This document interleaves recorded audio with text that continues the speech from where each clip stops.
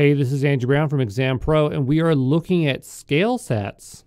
And so this allows you to group identical virtual machines and automatically increase or decrease the amount of servers based on the change in CPU, memory, disk, network performance, or on a predefined schedule. So when we talk about elasticity, we're talking about using scale sets, the ability to automatically increase or decrease the amount of servers.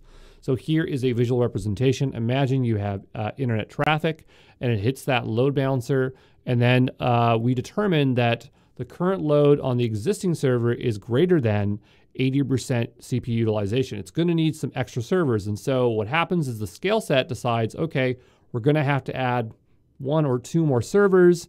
And when that CPU usage goes below 80%, then it says, okay, we don't need those servers anymore, get rid of them, okay? So that is scale sets.